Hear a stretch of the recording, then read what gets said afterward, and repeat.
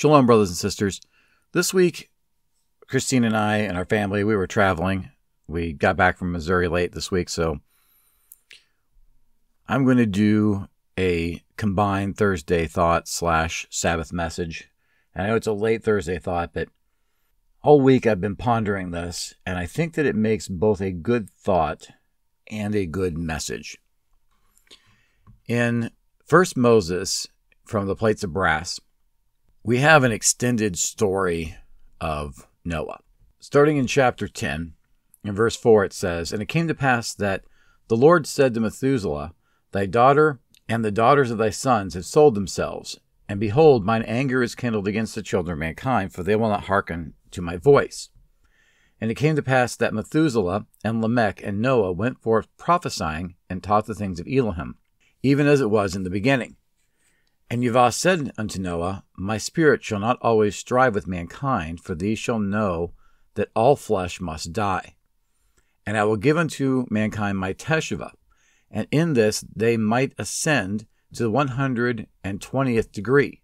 And if mankind doth accept this teshuvah, I will wash them clean in the waters of my mercy, 1 degree at a time, but they shall be clean from the 1st degree.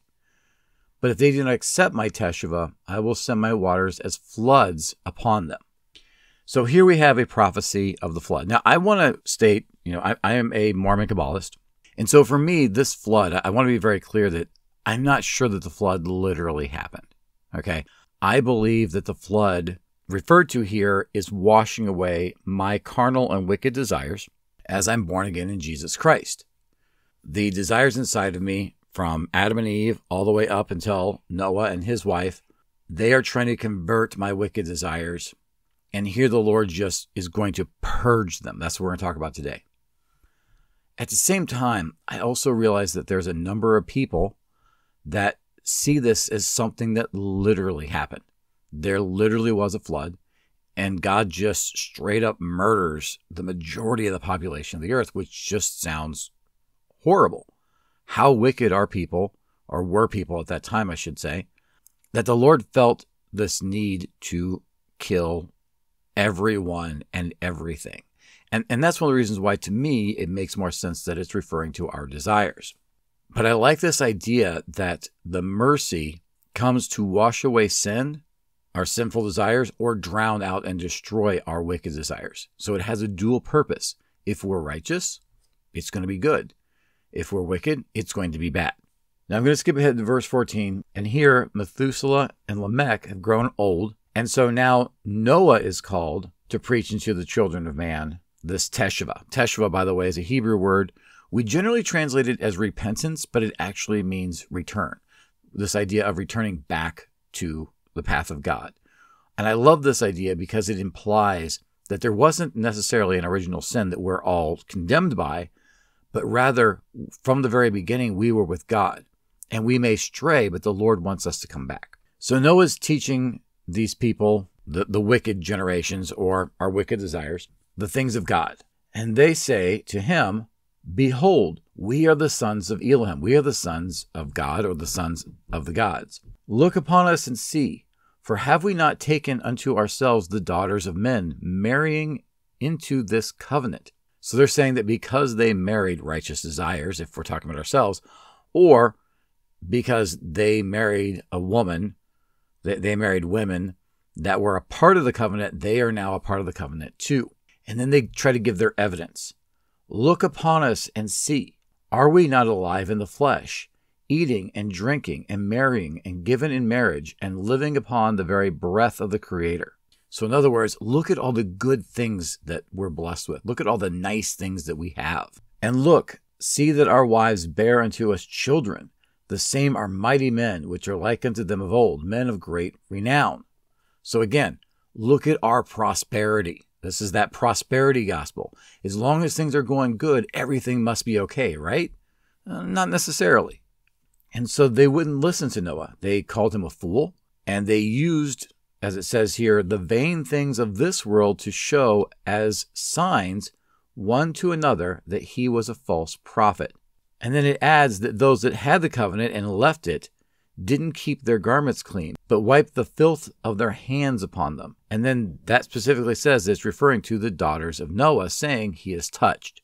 Now, in Kabbalah, there's this idea that in the scriptures, everything male represents the desire to bestow, either in righteousness or in wickedness, and that the female is the desire to receive. And so this is saying that these daughters of Noah, which were originally righteous desires, have been converted to wicked desires. They want to receive in wickedness rather than in righteousness. And obviously, these sons of men merely want to give the vain things of this world. And so this is placating egoism. Now, if we skip over to chapter 11, we see that Lamech and his wife pass away, and Methuselah also passes away. So now it's just Noah and his kids. So at this point, you can probably guess what's going to happen. He's going to build the ark. And it says in chapter 11, verse 6, "Behold, the earth was corrupt before Elohim, and it was filled with maliciousness. And Elohim looked upon the earth, and behold, it was corrupt, for all flesh had corrupted its way upon the land." Now, this idea that every single person became wicked in the world, I mean, maybe it could be true. I just personally have a hard time believing this. And so that's, again, why I feel like this is referring to our desires. When we come to Christ, we can backslide. We start off as Adam and Eve in the Garden of Eden, and we partake of the fruit and wickedness. We repent, and we start working our way in teshuvah as Israel on the path of God. But our past selves, our past desires are still there. And so even though we've been born again, there are temptations. And the Lord wants to purge us of these temptations. And so he's going to wash us clean, wash our desires clean with the waters of his mercy. It says in verse 16, "And lo, I, even I am, shall advance upon thee in a flood of water, upon the land to destroy all flesh, wherein is the breath of life from under heaven. Everything that liveth on the earth shall die. But with thee will I establish my covenant, even as I have sworn unto thy father Enoch, that of thy posterity shall come all nations. And thou shalt come into the ark, thou and thy sons, and thy wife, and the wives of thy sons with thee." And then it goes into what to bring into the ark. So God isn't destroying everything. He wants us to keep all the righteous desires in this box, in this ark that's going to float upon the waters of his mercy. And these are the generations, Noah and his kids and their spouses, those desires to give and receive. But then the other animals and plants and things, those are our lesser desires. Those are desires that are righteous desires, but they're not as complex. They're not as complicated. The way the Kabbalah sees it is when the dry land comes out of the ground in the creation story and grass first appears, those are our initial desires. And as they grow, then they become more complex, as the fish of the sea and the birds of the air. And then they become more complex as the animals that live upon the land. And eventually they become so complex that they become Adam and Eve. And these, because it's the creation of God, are the righteous desires dwelling within us. Think about the first time you came to God, whether it was through reading the Book of Mormon or attending church, and you suddenly had this desire in your heart, like, I want to know who God is. That's the grass peeking up from the land that just came out of the waters. And as you grow that desire, then that desire to know God and know more about God becomes the fish of the sea and the birds of the air, because you want to learn and know more. That desire grows and becomes more complex. And it eventually grows until it becomes Adam and Eve. And then from there, you're perfected in Christ, but you're not perfect on your own. And so therefore you begin growing in grace through the various generations of Adam and Eve recorded in the scriptures. That's the story of us. And at this point, we're ready for baptism. We're at Noah. That's where we're at in this.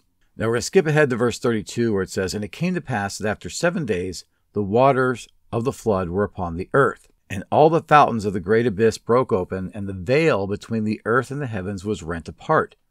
And the waters were upon the lands 40 days and 40 nights. Now, what does this mean?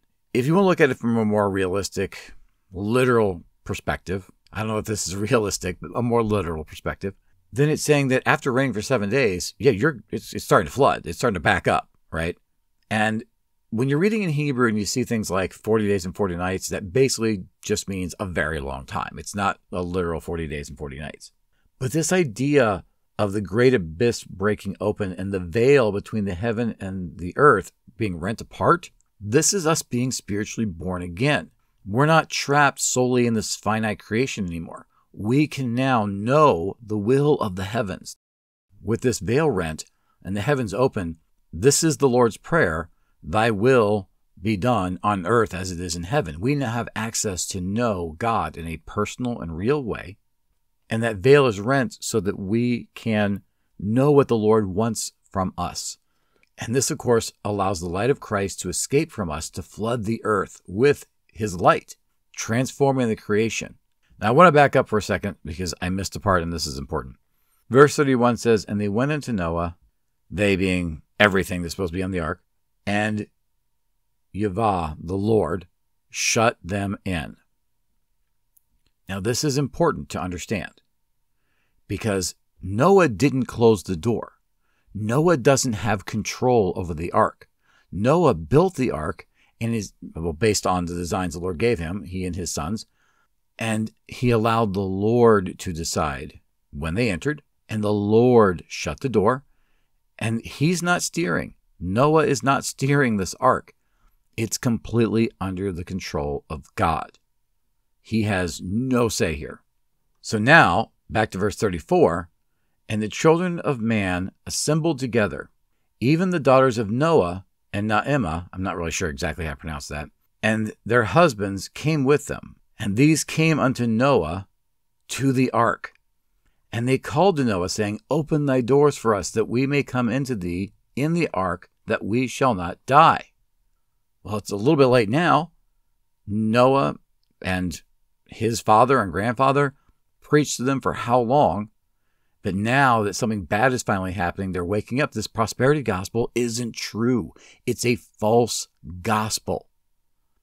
Something bad is happening to them, and so they know, I did something wrong. But they weren't able to realize it when things were going good for them. But Noah didn't close the door, so because of that, Noah can't open the door either. Now, looking at this as our desires, it's pretty easy to see that Noah would be able to speak with a voice to be heard over the thunders and the rains, and answering them. Looking at this from a literal perspective, that this literally happened, then I would have to surmise that the Lord would have amplified Noah's voice because he would have to speak through the ark, through the rains, through the thunderings, through all this noise for them to hear him. Here's what he said. Have you not all rebelled against the Lord? And have you not reveled in your sins, saying, look upon us and see, are we not alive in the flesh, eating and drinking and marrying and given in marriage, living upon the very breath of the Creator? And thus I say unto you now that the Lord has not brought upon you this evil to destroy and cut you off from the face of the earth, but you have brought it upon yourselves. Now, here's where I get into my Thursday thought. As a Sabbath message, this is very simple. We need to purge our egoism. We need to move forward in Christ and allow his mercy to wash away any of our sinful desires, right? But there's a problem here in my mind with this idea that says, you have brought this upon yourselves. This spits in the face of King Benjamin. King Benjamin says, and this is in Mosiah chapter 2, verse 30 in the RAV, which would be the RLDS or Community of Christ chapter and versing, or 4:17 in the OPV, which would be the Salt Lake City Churches, the Orson Pratt chapter and versing. Perhaps thou shalt say, the man has brought upon himself this misery. Therefore I will stay my hand, and will not give unto him of my food, nor impart unto him of my substance, that he may not suffer, for his punishments are just. But I say unto you, O man, whosoever doeth this, the same shall have great cause to repent. And except he repenteth of that which he hath done, he perish forever, and has no interest in the kingdom of God. For behold, are we not all beggars? Do we not all depend upon the same being, even God, for the substance which we have? for both food and raiment, for gold and silver, for all the riches we have of every kind. And behold, even at this time, you have been calling upon his name and begging for remission for your sins. And has he suffered that you have begged in vain? No, he has poured out his Spirit upon you, and has caused that your heart should be lifted with joy, and caused that your mouths should be stopped, that you could not find utterance. So exceedingly great was your joy.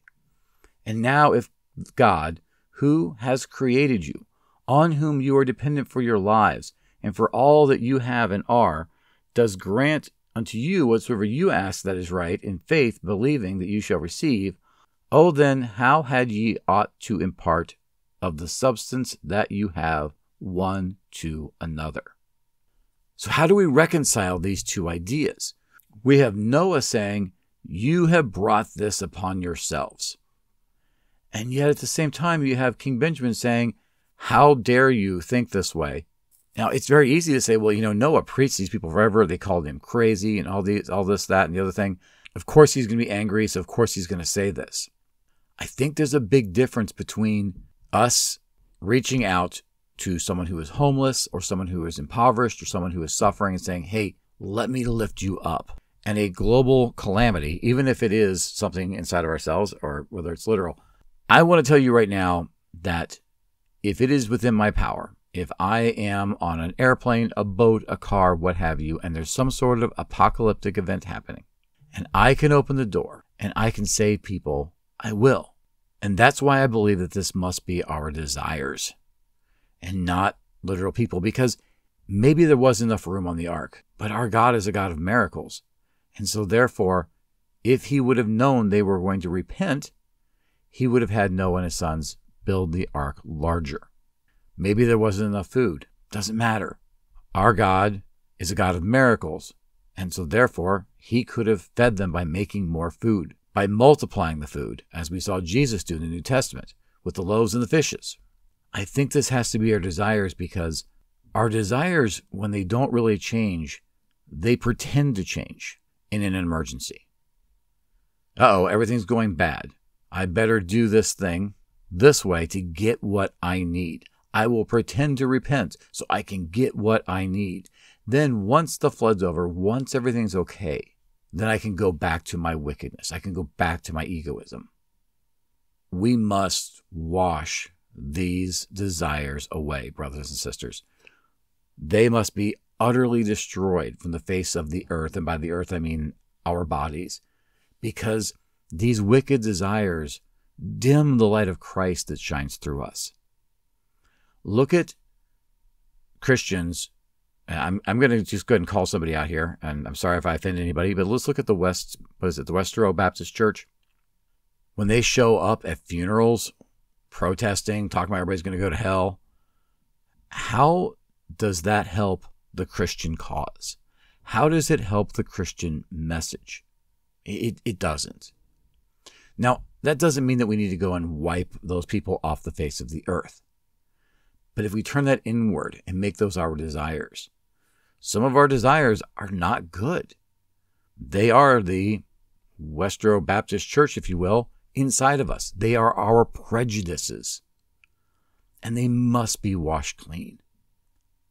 I don't want people to read this and think, well, I can forget what King Benjamin said. If something bad happens to somebody, it's on them. I want to look at this the way that Jesus looks at things. When he was asked, is this person cursed because of something he did in a past life or something his parents did because he was born blind? The answer was neither. He was born like this so that I could heal him. And brothers and sisters, I want to testify to you that that is my belief.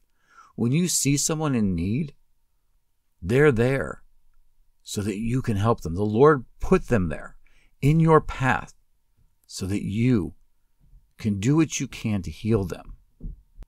Now, if you try to offer someone food and they say, no, I don't want your food, I don't want your money, then at that point, you're doing everything you can, and that's when we fall into this camp of Noah.